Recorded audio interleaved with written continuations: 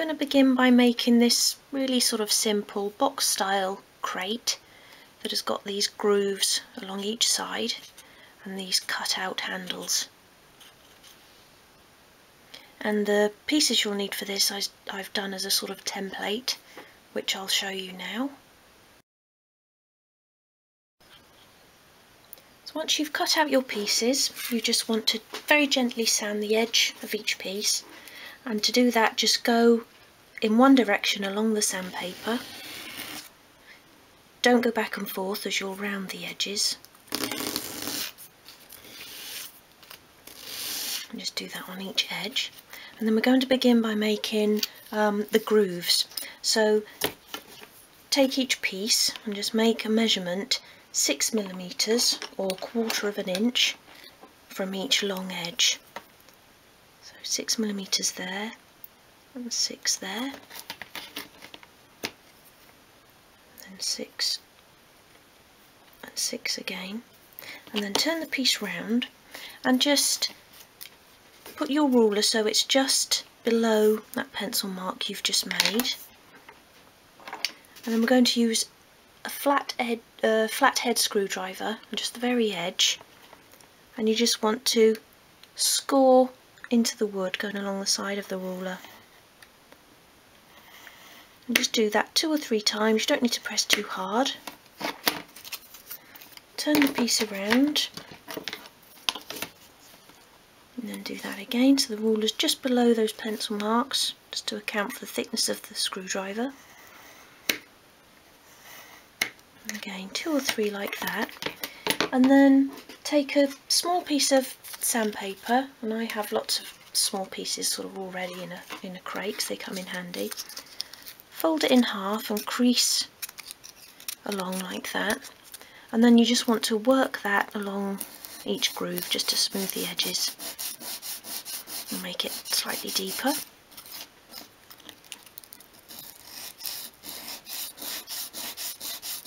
And the other edge as well.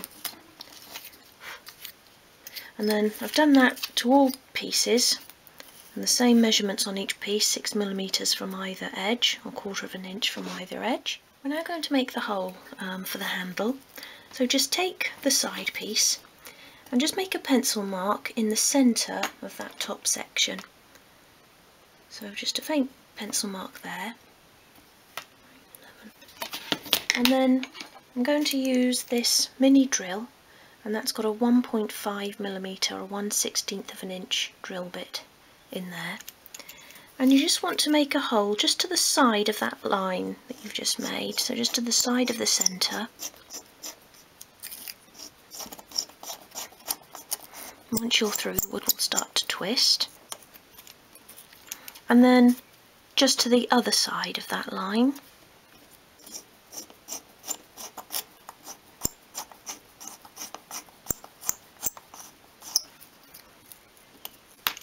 And then you just want to drill through that central piece that's left there.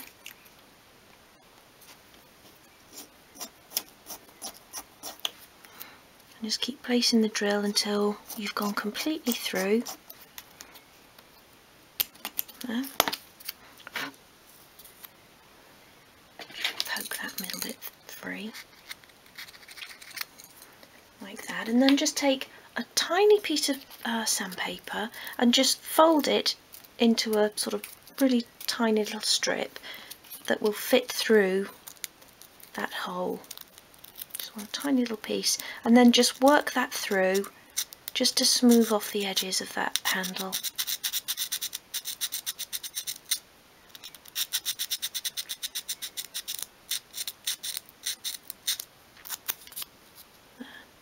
Nice oval handle there, and then do the same on the other side.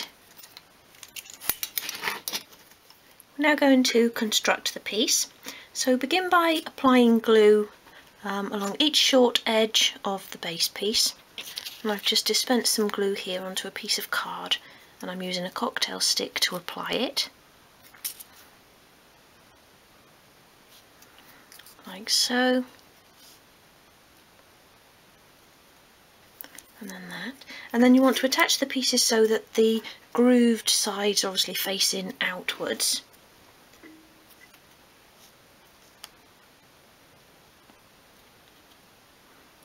press that against the base,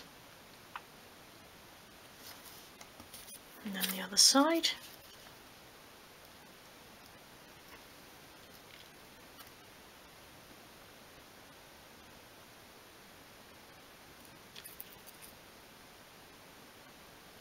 And then just put that piece to one side to dry, otherwise it will just fall apart when you try to attach the front and back.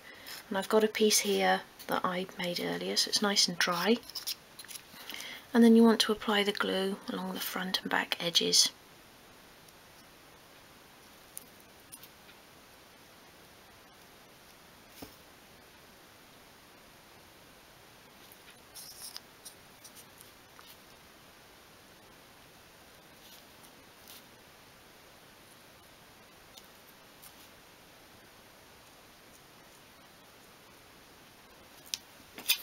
Again, with the grooves facing outwards, just attach those pieces, keeping the sides square.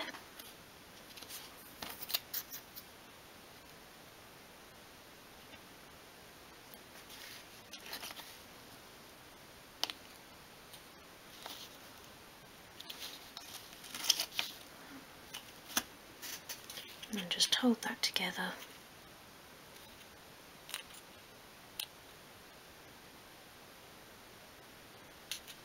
If you've got any pieces that aren't quite flush, we can sand it once the glue is completely dry. So once the glue has fully dried, you just want to sand the box on all edges, just to make sure it's completely flush. So hold it against the sandpaper and just go round in circular motions on the top and the bottom. And then on each side just go in one direction again across the sandpaper like so. And you might want it to look really rustic, so you might not want to sand it, but if you do, it makes a nice sort of flush finish.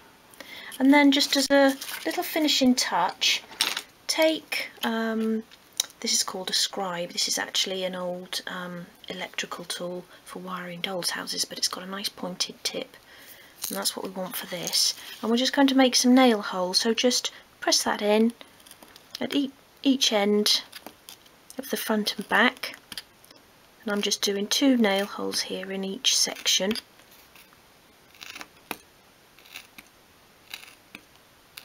It's just a nice little finishing touch. And do that on both sides.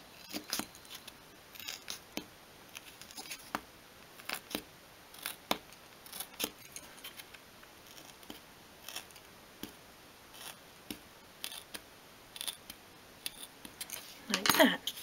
And then to finish your piece, this I used a normal sort of household wood stain, or of course you could just leave it as it is. Or another way to colour the piece is to use shoe polish. I've got this nice sort of dark brown here, it's been well used as you can see, and just take a piece of kitchen towel and just work in circular motions onto the crate. Use your nail to sort of get it into the grooves.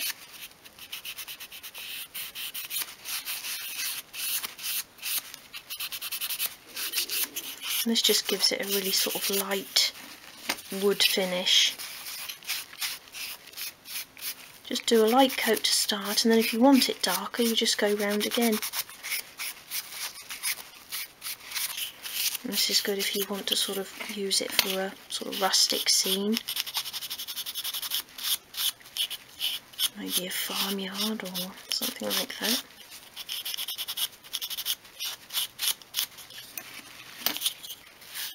I'll just give this a light coat just to show you that just keep working it into the wood. Put more in places to make it look sort of uneven. And do the inside as well. Use a cocktail stick if it gets into the handles like that, just to get that out of there. And that's just another way of finishing the piece. You might want to use it just to add some sort of dirty patches to your natural wood one. Or of course you could paint them, it's up to you.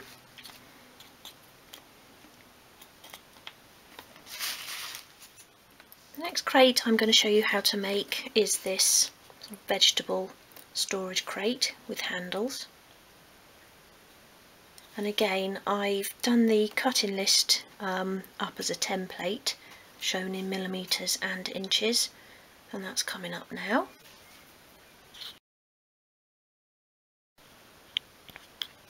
So once you've cut all of your pieces, again you just want to sand each edge of each piece by just sweeping it across the sandpaper in one direction.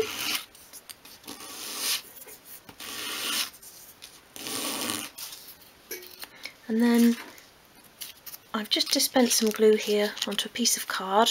I'm using a cocktail stick to apply it. I just want to apply glue along each short edge of the base piece. I'm going to attach the side pieces first.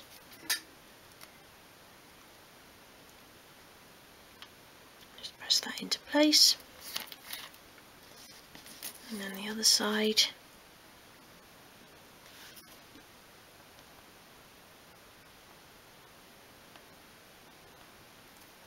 And then just put that to one side until the glue has dried, otherwise it will just fall apart when we try to attach the front and back. And I've got one here that I did earlier, so that's nice and solid now. And then you just want to apply glue along the front and back.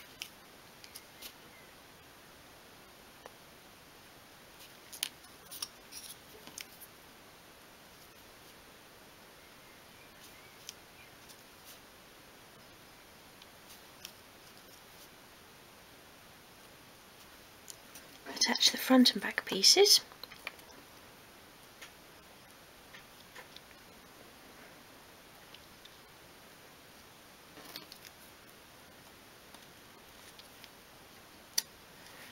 And you can just press that together. And again, that can just be put to one side until the glue is completely dried, and then we'll sand it to make it nice and flush. So the box is now completely dry, and I'm going to sand it on all edges to make it into a nice flush box. So hold it against the sandpaper and just go round in circular motions. And on the bottom as well. And then to do the sides, you just want to go across the sandpaper in one direction.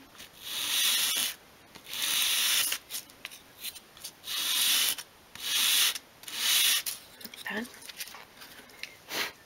And then just want to apply a little bit of glue into each inside corner. I'll just do it in two of the corners to start with. Like that. And then take the corner post and just want to push that into the corner there, so that the flatter, or the wider edge is facing towards the front of the box. And you can use tweezers to do this if you can't quite get hold of that piece. That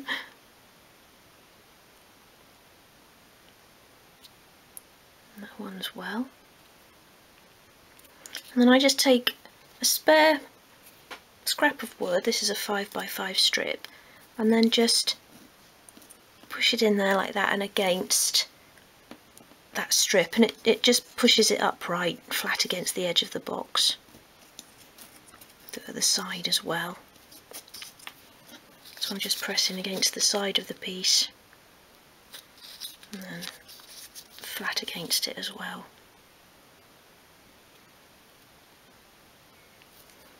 Like that, and then we want to do the other side. Apply a blob of glue in the corner.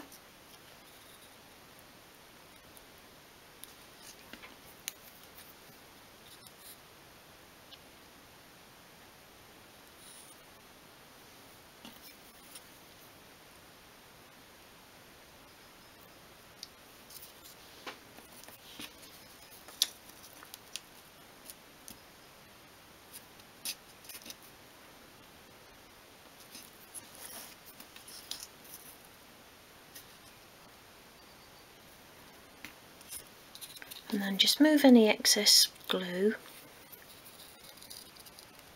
especially if you're going to varnish the piece, because varnish won't take over glue.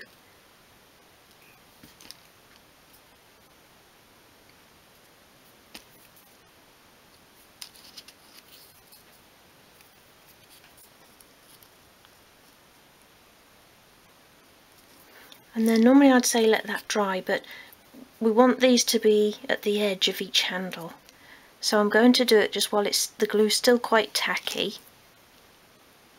And just apply a blob of glue on the top of each post. And then you want to attach the handle.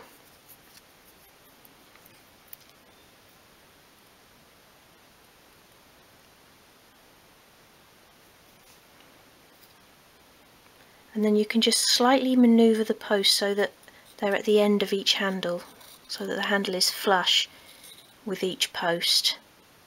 And that's why I suggest doing it while the glue on the corner post is still tacky, because then you can still move them.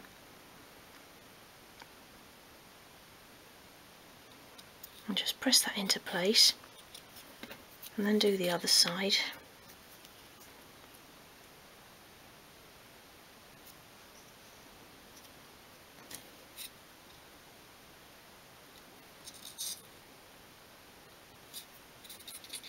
Oops.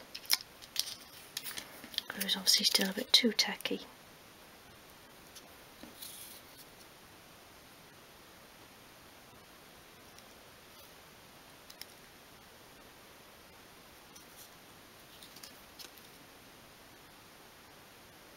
A bit more glue on there.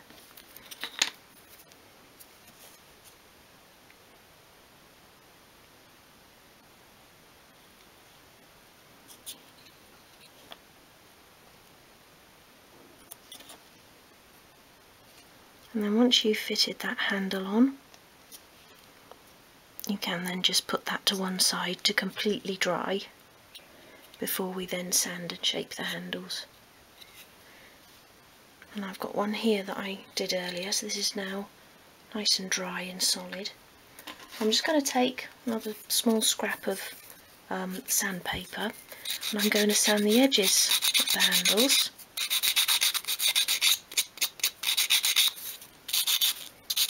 On both sides.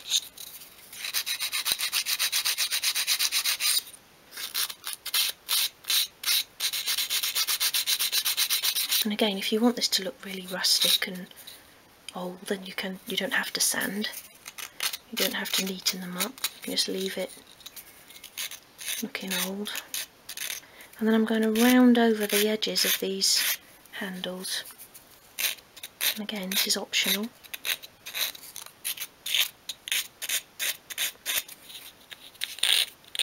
Same on that side.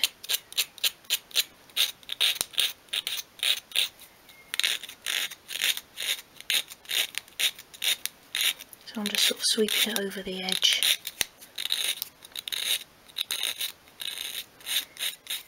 So I've rounded off all the corners on the handles, and then just as a final finishing touch, again going to use the scribe, which is this pointed end tool, and just make a couple of nail holes in each of the front and back pieces where the handles would be nailed in.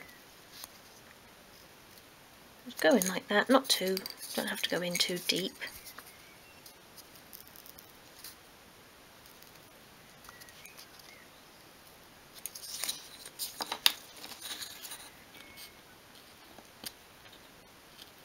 Like that. And then again, this one I used household wood stain in a oak colour. You could just leave it natural like that if you wanted to, or another idea, like I did with the first crate, is to stain it using shoe polish. And that just gives it a lighter sort of wood look. And you're just rubbing that in. And you can just keep doing coat after coat until you're happy with the colour. You might just want a nice light wood stain like that.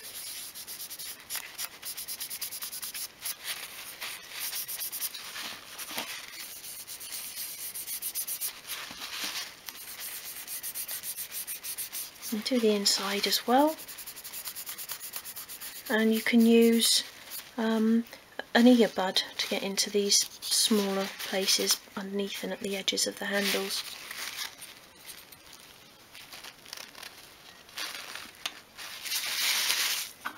Or again, you can paint them, or you could use the shoe polish just to make some sort of dirty marks on the natural wood one if you wanted to use it for a rustic scene.